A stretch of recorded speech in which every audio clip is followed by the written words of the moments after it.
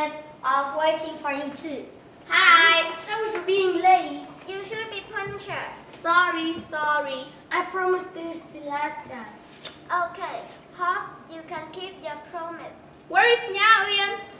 I promised to buy her a stuffed animal, but I don't know which animal she likes.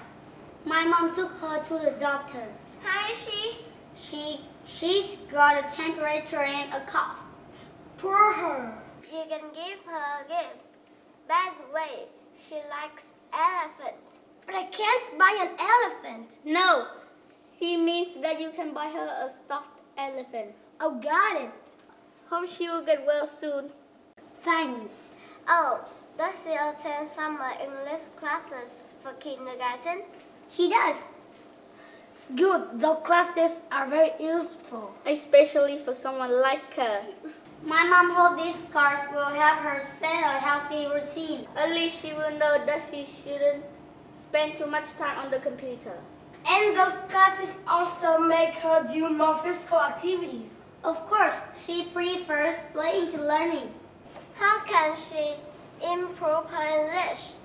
Learning by playing will help her improve her English and have a lot this summer.